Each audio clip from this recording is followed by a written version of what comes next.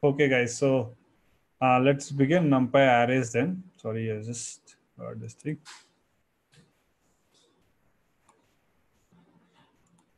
Okay, so these are done.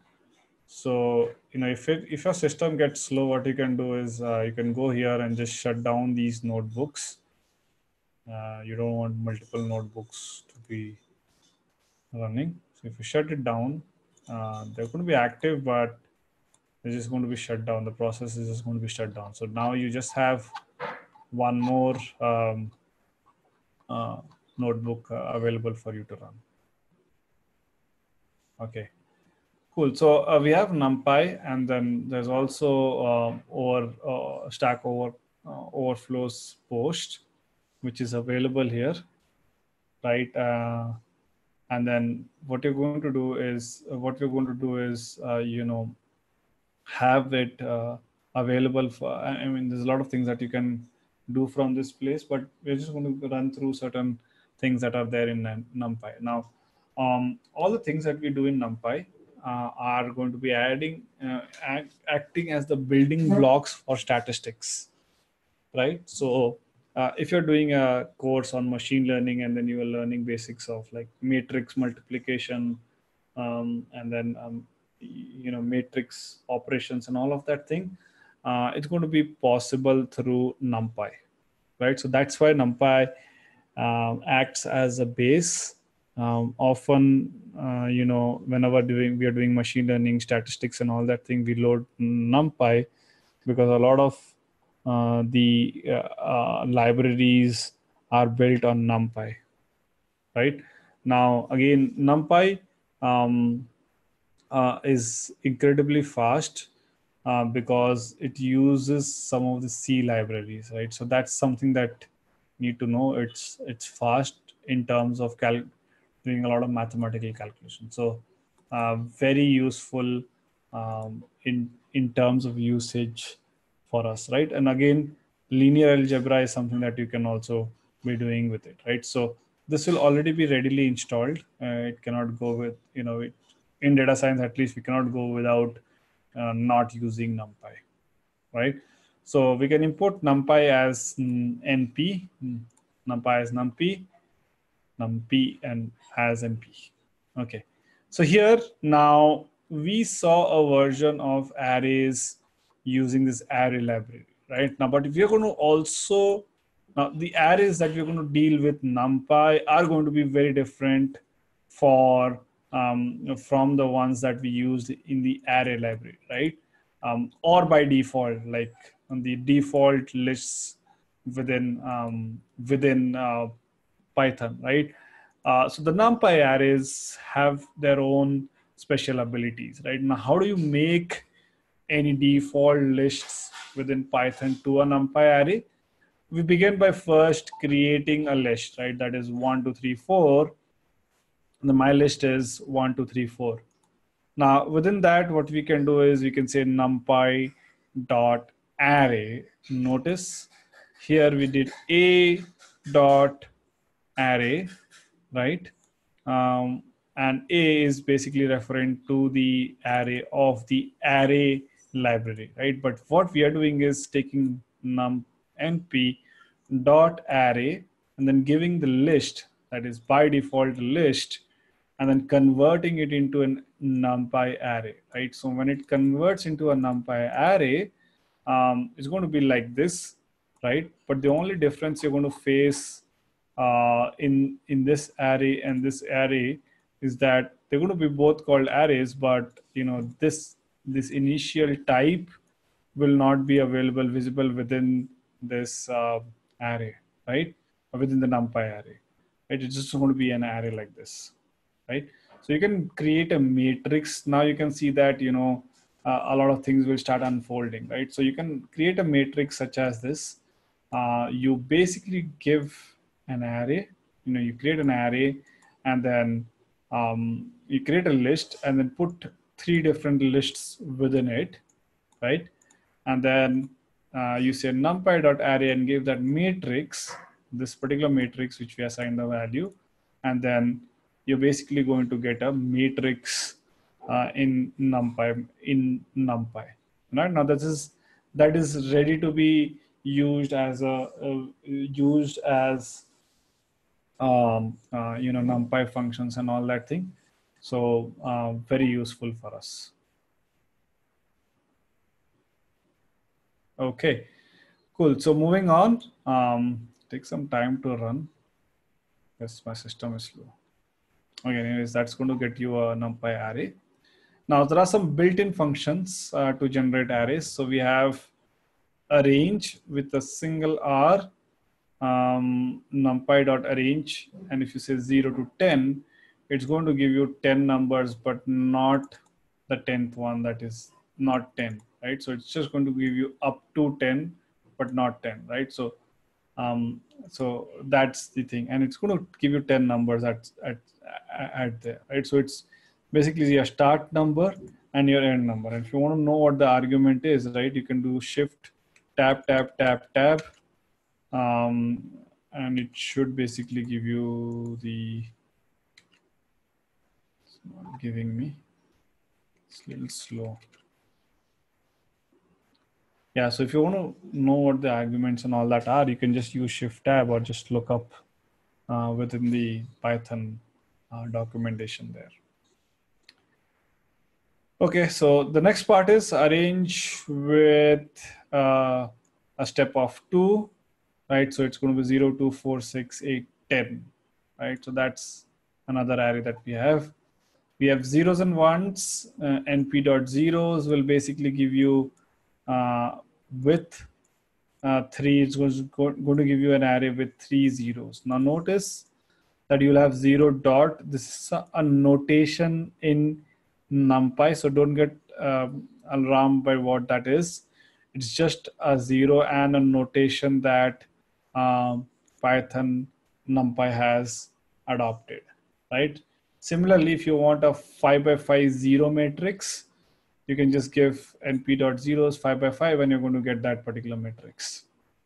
np1s is going to be again the similar fashion, and you can also give it a matrix also, right? So you're going to get that very easily. Then you have Linspace, very useful for giving, creating charts, samples and all that thing. But yes, again, it's going to be used in a lot of linear algebra also, right? So here in Linspace, you can start with 0, end with 10, and then give 3 equal spaced numbers, like evenly spaced numbers between 0 and 10, right? So evenly spaced numbers is going to be 0, 5, 10. 5 minus 0 is 5. 10 minus 5 is 5, right? So that's evenly spaced. Similarly, you can do that into 50 components also. So within 0 to 10, you're going to take 50 components, and you're going to notice that the difference between each of these components is always going to be equal and linear in nature, right? So very useful function. Now as we know, we have this diagonal 1, 1, 1 that we have here, right? So if you just give the number there, it's going to give you these things there, right? Now we have a random. So this is just basically random generators. You have numpy.random.random int 1, 5. So basically this gives you a random number every time you run this particular code. Okay, this is still running for me. I don't know how much time this guy will take to run.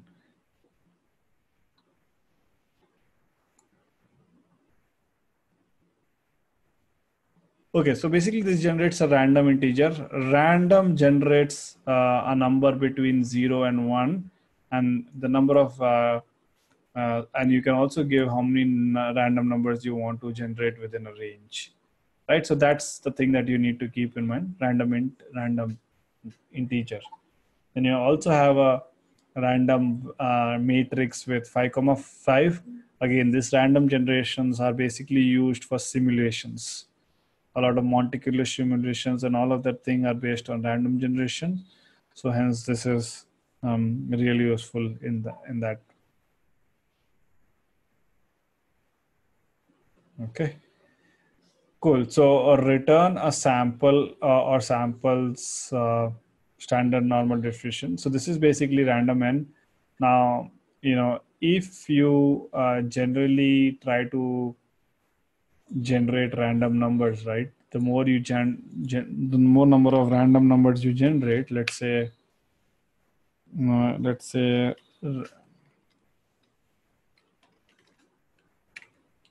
random between 1 to 10, right? And if I keep generating, hundreds of random numbers with this particular function, right? And if I just create a histogram on top of it,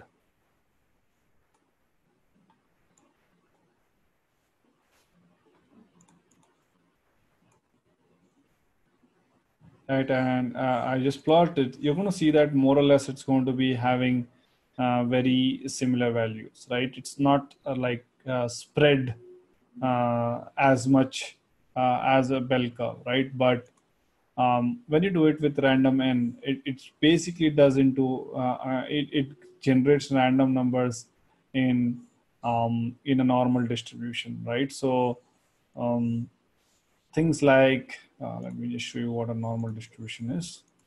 So your data will basically be distributed something like this, normal distribution, right? So this is your normally distributed data. Ideally, you'll see it's not whatever example we had was not normally distributed, but if you had to generate random numbers with basically with a standard normal distribution, this is how we'll be doing it, right? So you're going to use a random n function there, and it's going to be from -1 to 1. It's going to generate values from -1 to 1, whereas the rand function generates value from 0 to 1. Okay, random int. So this is again an integer function that we have. Again, just a repeat of the function that I wrote here, right?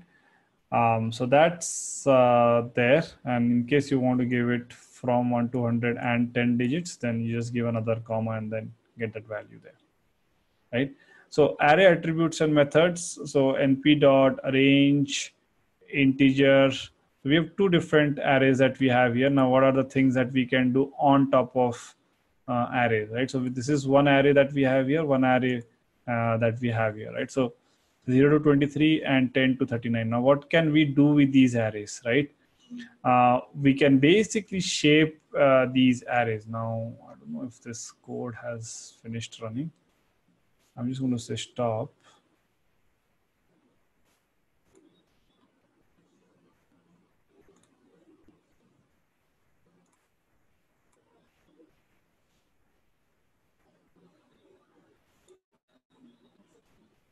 Something not running this.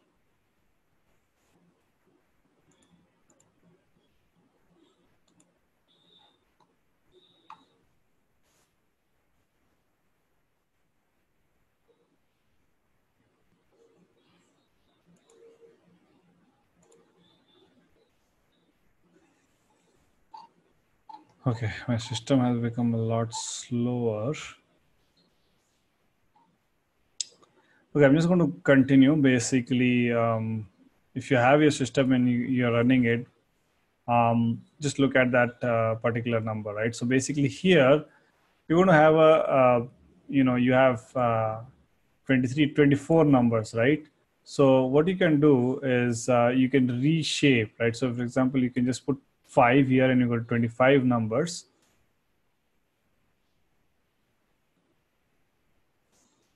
Okay, David, yeah, and I can close some apps, but my office processes are running, so I cannot close it right now. Just how it is.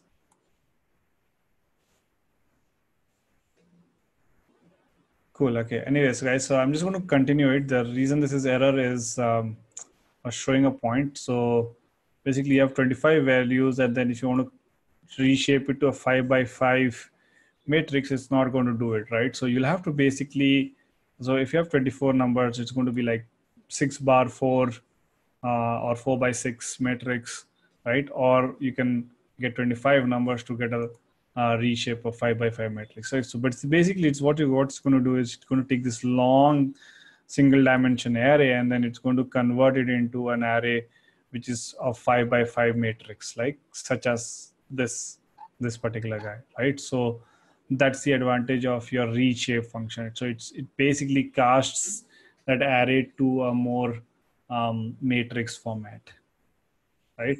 And what are the other things that we can do? So we're going to use this particular array.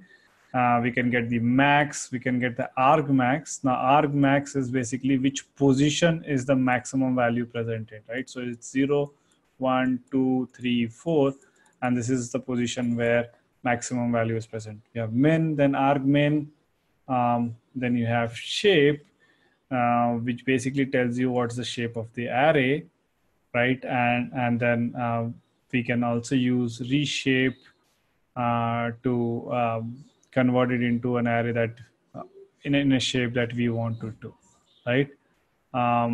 So reshape dot shape is going to be 1, 25. Previously, this is 25, 1, right? So that's how shape and reshape is going to be helped. And shape basically helps you just get a shape out of it, right? What's the shape of that particular array? Okay, so that's reshape 25, 1, 1, 25. This is fairly or across. And then, okay, just the shape of it will give you 25, 1, right? So this is basically multiple ways of playing around the data, right? And then last but not least, this is, we end up using a lot of these. So arrays data type, right, can be accessed by saying .dtype versus looking at the array in the previous example where it is mentioned in the front. Here you need to basically say .dtype to get a data type here, right? So that's basically in a nutshell your NumPy arrays.